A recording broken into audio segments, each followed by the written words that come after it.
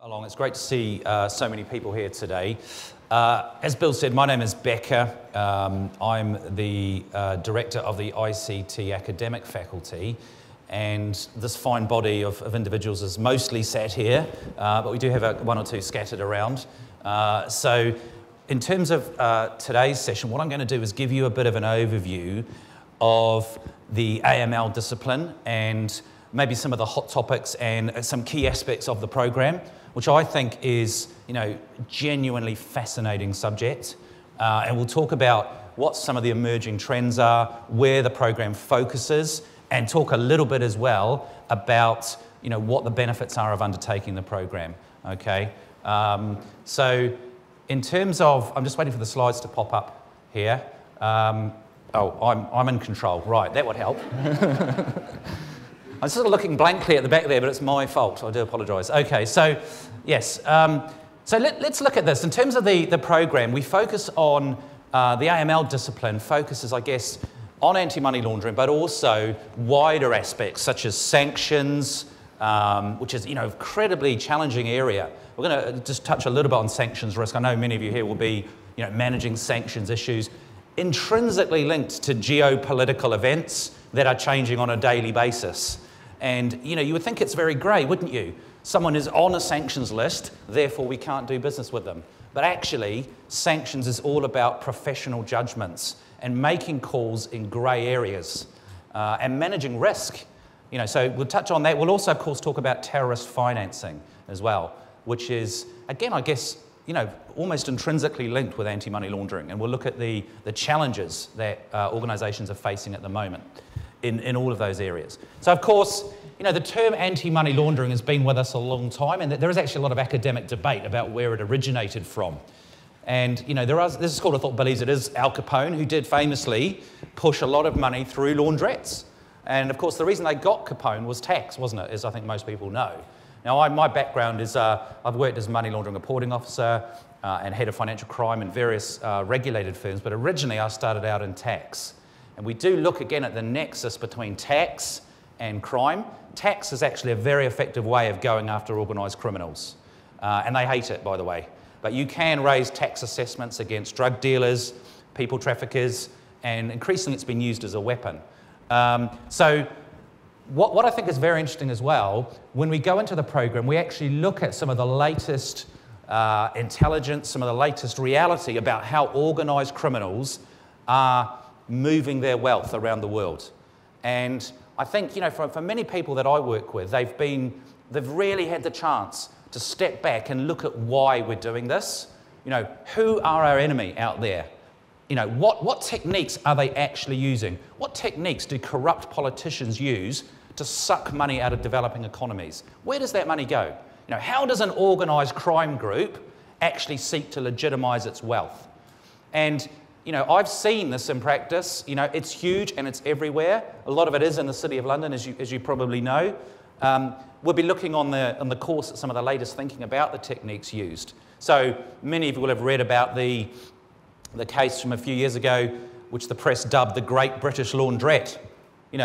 Dozens and dozens of front companies being set up in the UK, sham litigation, millions and millions of pounds washing through the City of London, but not just London, Manchester, Birmingham, a lot of it Russian organised crime. Corrupt politicians coming through Russia, links to Moldova. On the course, we're going to look at some of the techniques. You've probably all heard the phrase front company. Most of you will be aware of terms like ultimate beneficial owner. Now, the problem is, many banks, many financial institutions, they think they're dealing with one customer, but who's really behind that customer? And that is a hell of a challenge for all of us, because we know corrupt politicians and organised crime, they use corporate structures to hide behind. They use nominee directors and nominee shareholders. And we know that the law and regulatory expectation has dramatically changed in this area. So the million-dollar question is, in a regulated firm, how far do we have to go to know who our customers really are? How do we find the shadowy individual who's really controlling a corporate entity or has the wealth behind that entity? It's a very challenging area, very interesting. The other area we look at quite a bit is the rise of terrorist activity around the world, and particularly terrorist financing. And we work a lot with law enforcement agencies on the program. We have a lot of in-house experts on this field. And obviously, the rise of ISIS has changed the dynamic fundamentally. We know that historically, traditional routes of fundraising in terms of, donations, non-governmental organisations, not-for-profit bodies, it is changing as ISIS raises the bulk of its money from territories which it controls, in terms of tithes and levies on the local populace, oil, art and antiquities, and just actually looting, looting bank accounts. We do know some money gets to them via, via donations and via fundraising, but that is actually a very small percentage. So the international community is wrestling at the moment with how do we tackle this? And what role do financial services firms have to play in this area? I work with a lot of banks, who are looking at their transaction monitoring systems to say, how do we profile terrorist financing? Because someone goes on holiday to the south of Turkey does not make them a terrorist financier. But if someone goes to the south of Turkey and then their accounts go dark for 3 weeks, maybe that does indicate some ulterior motive, some ulterior practice. Very interesting area. We look at the funding techniques and some of the challenges in firms for dealing with that approach as well. Now, if you look at this map here, we have the former USSR. We have, a constantly changing structure in the world in terms of geopolitical positioning. If you look at a great example there, the change that's undergoing all over the world, Russia, Ukraine, the breakup of the USSR, all of these huge events have had a direct knock-on to the impact of the way transnational crime has grown in the past 15, 20 years, and the rise of regulatory responses and the expectations on all of us in firms to fight organised crime and terrorist activity. So we do look at the evolution of regulation, and as Bill's mentioned, you cannot be a practitioner, a professional working in AML, without understanding the global context. So we will look a lot at best practice and emerging trends in other jurisdictions, and the ICA is unique in that regard because we see all the large firms, we train all the large regulators around the world. Bill mentioned Moscow. I've trained the largest Russian bank, and of course they themselves are now subject to targeted economic sanctions. So a very important area of understanding this is also extraterritorial law. And I'm sure many of you, of course, know that we typically look across to our friends across the Atlantic when we talk about extraterritoriality. But of course, there are many, many other extraterritorial considerations that we need to think about. And I know a lot of you will work with organisations that operate, across the world in multiple jurisdictions. And that's one of the common questions I get. How do I deal with conflicting law or regulations in different countries? Even little things like, I work for a multinational organisation and a customer is residing in one country, but they do an activity in another country. How and who do I report that to if I'm suspicious? So we'll look at the conflicts and more importantly, the emerging best practices around the world. It's a very interesting aspect of the course. Bill also alluded to the changing expectations around senior management. And of course, it's not just senior management. I don't know if any of you attended the ICA annual conference a few months ago, probably more than a few months ago now. There was a woman who was a former lead prosecutor at the FCA. She now works for a law firm. She was talking about, I guess, the exposure of professionals working in AML compliance. And there were grown men weeping as she was talking because it was absolutely terrifying. The level of, I guess, alarm in the room was palpable because her point was that the risk and the expectation on all of us that want to work in this field is rising at an exponential rate.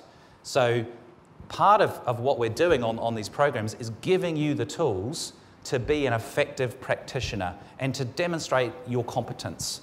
And what's worrying, when you look at thematic reviews like this one from the regulator, you still see worrying levels of lack of competency, lack of knowledge, and not just amongst rank and file people in firms, but people who are working as MLROs with just fundamental lack of knowledge. Now, one of the things you'll find, and Bill's alluded to this as well, was the course is fantastic for helping you understand what good looks like, what best practice is. You will be in a room with 25 other practitioners from a range of industry sectors, some regulators, some law enforcement people, but it's incredibly useful to benchmark what good looks like. You know, I think professionally, what's helped me the most in my career is developing those professional networks, you know, talking to other practitioners. When it comes to AML, GRC, financial crime, you know, we do tend to share good practice amongst ourselves, you know, because we are all kindred spirits. And this course will definitely help you understand those networks. So, in terms of the key AML knowledge that we'll get, the risk-based approach, I'm sure, is a mantra you've all heard, but we'll be talking about, you know, what is an effective risk-based approach? And we'll be looking at examples of people that have done it badly and how you actually do an effective risk-based approach. Risk assessment, very important, very key aspect of AML. New technology, fascinating area. So we work very, very closely with new technology companies. I feel the need to show you a mobile phone. You all know what they look like, but these things have just revolutionised financial services. So we'll look at things like M-Pesa, which is sort of sweeping through Africa. I've just got back from, I'm sure they wouldn't mind me saying, I've just got back from a week training PayPal in Dublin. PayPal is a bank, and you know, they obviously are very cutting edge, but they have a lot of risk in terms of AML, sanctions risk, etc. We'll also be looking at, you know, virtual currencies, prepaid cards, and you know, it's moving so rapidly that global regulation is struggling to keep up. We'll look at the vulnerabilities and some of the areas where there is movement as well in new technology.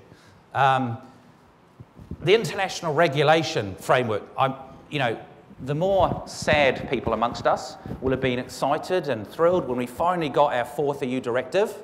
But of course, it's not just the 4th EU directive, is it? We live in a constant tsunami of regulatory change.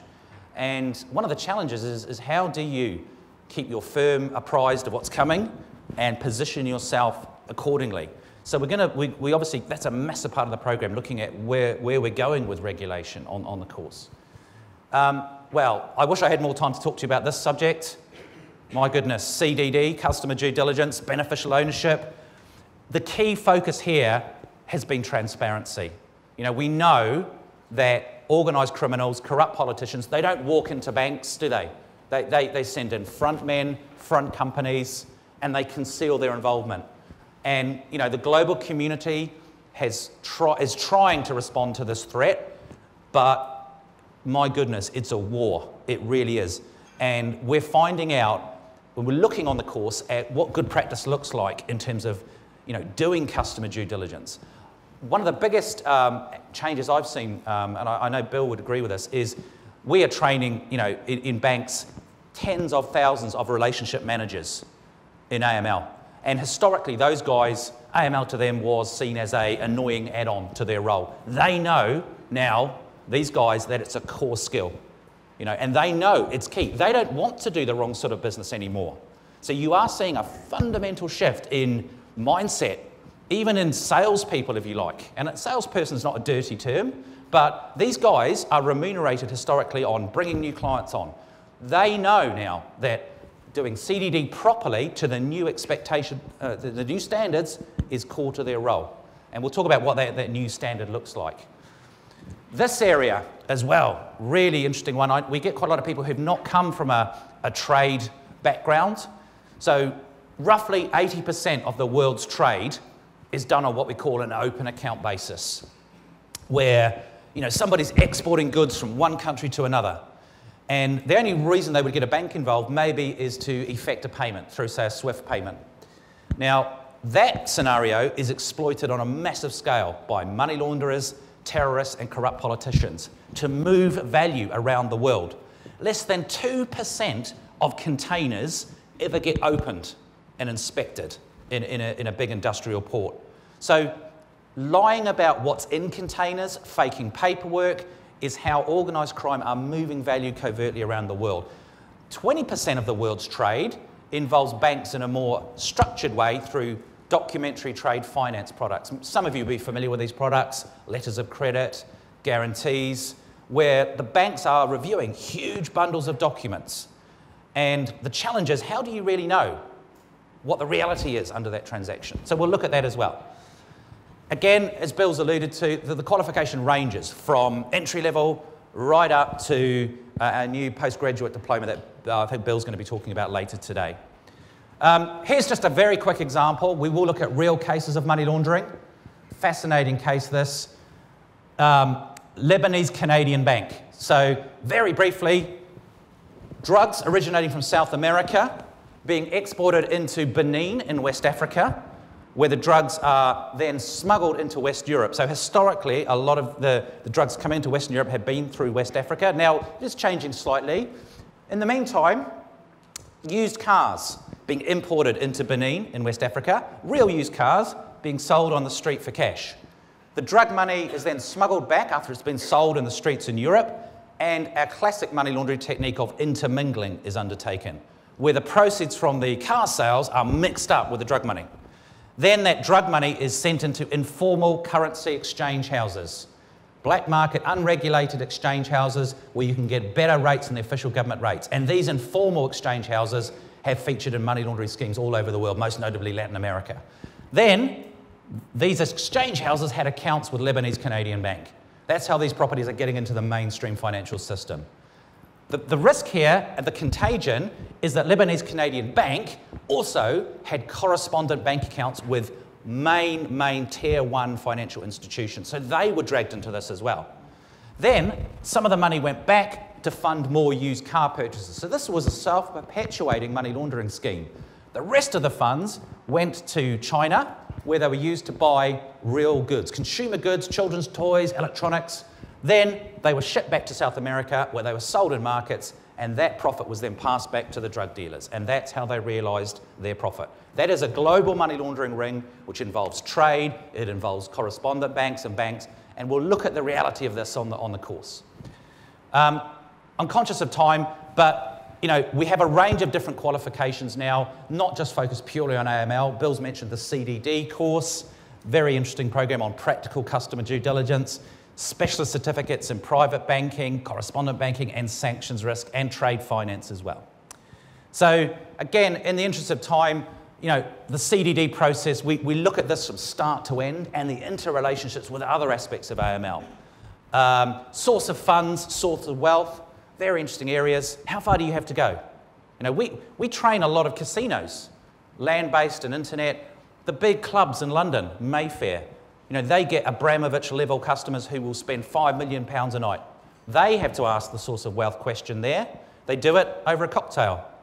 They'll get the club manager to buy the new customer a cocktail over the bar, and they'll ask them, how have you made your money? I would love to be a fly on a wall on those conversations. Of course, they verify it independently. So, screening, adverse media, PEPs, these are all things we'll explore on the program as well. And some of the examples we look at of bad practice are actually quite striking. I won't go through this one in depth, but the gist is this person has been onboarded, a restaurateur, has declared his income at around £20,000 per annum, and when the regulator came in and looked at the actual activity on that account, look at this. 900,000 washing through the account in 3 years. That's either a very busy restaurant, pizzeria or kebab shop, whatever it is, or something strange is going on, isn't it? And the regulator is still finding examples of firms not acting on this stuff. So sanctions as well. We do look at practical examples as well as theory on this course, really important. So this is an extract from a SWIFT message. This was flagged up in a bank. Banks will have to deal with these. And the problem with this is this word here, Azam, which actually is the name of an Iranian vessel, which is on an OFAC sanctions list. Sometimes fairly innocuous things trigger these hits. What do you have to do to build in a system to review these potential sanctions issues, document your decision, and decide whether it really is a true hit or not? And we'll look at that sort of stuff on the course as well.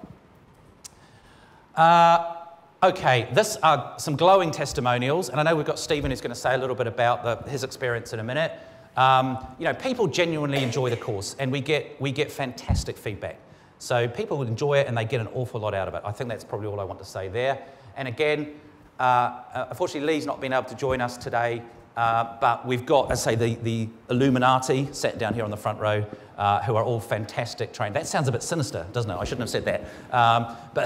But they are, they're all fantastic trainers with a great wealth of industry experience, and they're very engaging in the workshop. So I think you will enjoy it.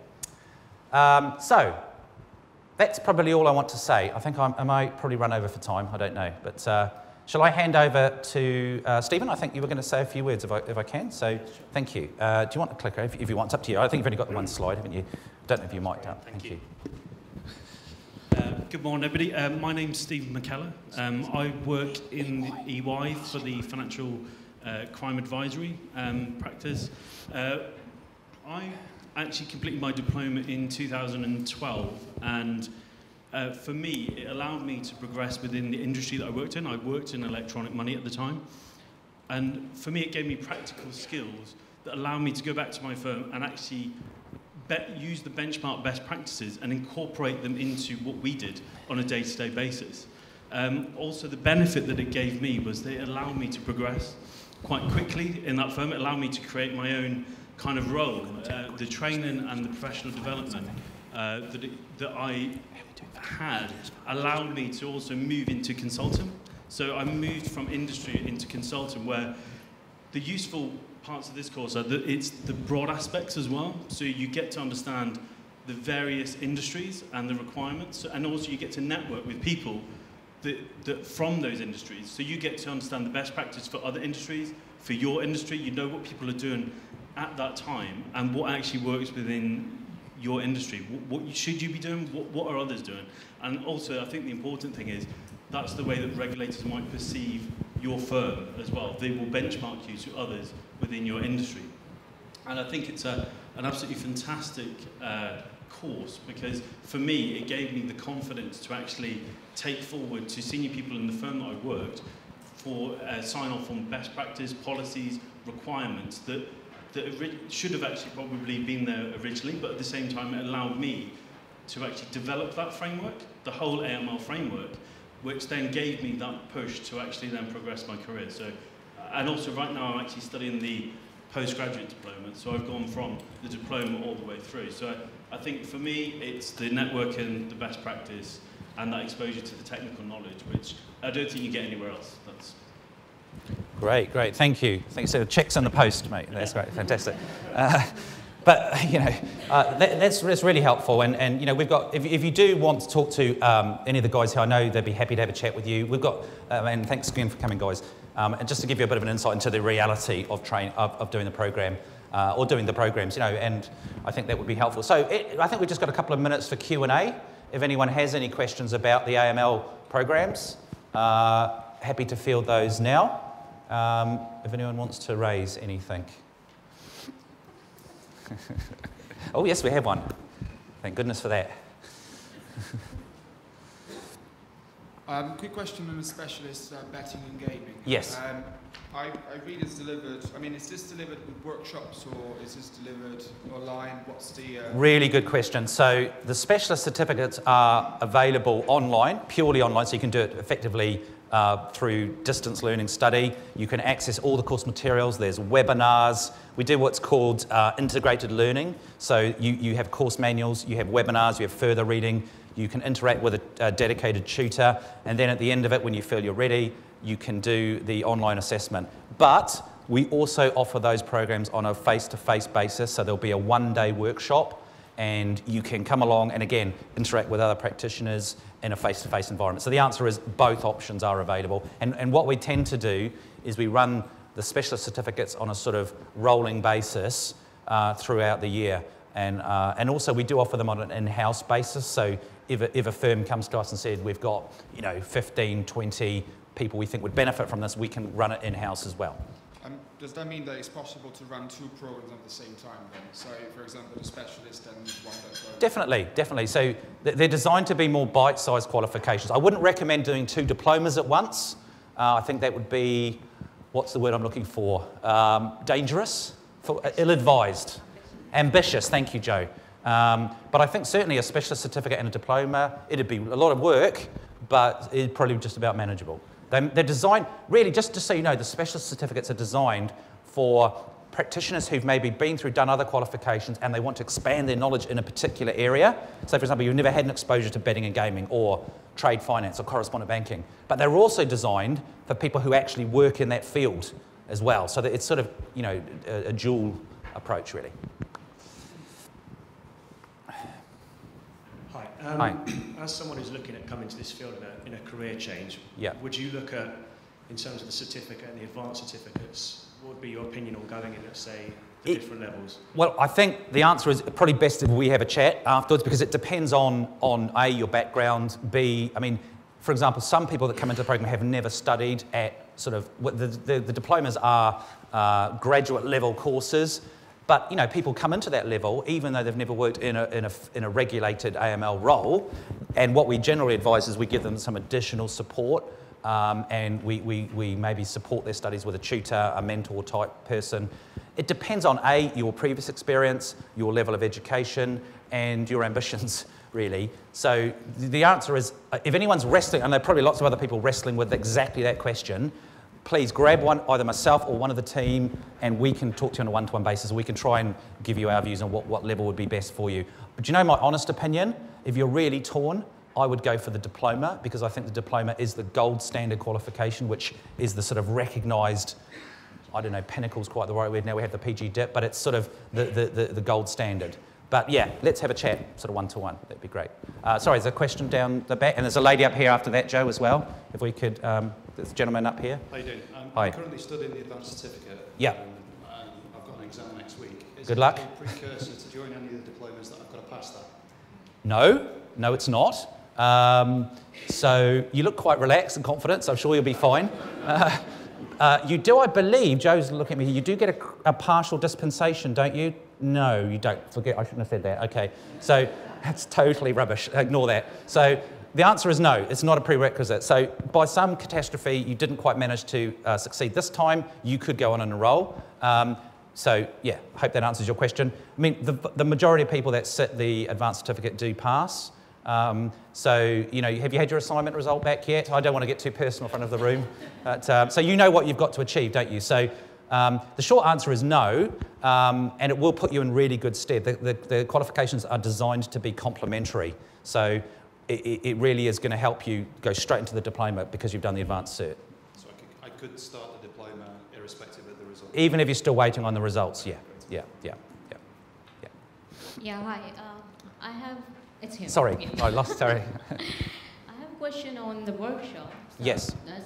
Just for a reason, somebody missed one of the workshop because they're not in the country or something like that. Yeah, it happens a lot, no problem. Two things I would say. Because we have such demand for the programs, there are usually a group of workshops running. So even if you miss one specific day, we'll talk to us and we'll see if we can get you to another date. Even if you can't do that, let's say you're on holiday for a couple of weeks or you're traveling on business, what we always say is, let us know, we send you a copy of the workshop materials, and then we would arrange a phone call with a tutor to just run through some key points or any questions you had. So it's fine. It happens all the time, you can imagine, because the program lasts for 9 to 12 months. So obviously, quite often, sometimes people have to go away or it just can't be avoided. It's very common. And, you know, obviously it's very important you go to as many of the workshops as you can, but it happens, and, you know, we absolutely can mitigate that. Can they attend in some other territory, like if they miss in London, yes, can they go yeah, Birmingham quite possible. Oh yeah, definitely. Birmingham, all around the UK, they're running the same program. We could even, Michelle and Joe will kill me for saying this, we could even probably, you know, for example, you're traveling in another jurisdiction and there was an ICA program running, we could get you along to that as well. But certainly it runs all through the UK. So yeah, there's a lot of flexibility there. And I probably should say, not just in individual workshops, but quite often, people are halfway through the program and something happens momentous, like a life issue, life change, or work relocation, or key project. So we're very flexible about deferring the study, that sort of thing. I think I'm being told to bring it to a close there. If there are more questions waiting to be asked, you can always grab us anyway. So thank you very much for your attention. I'll perhaps hand back to Bill.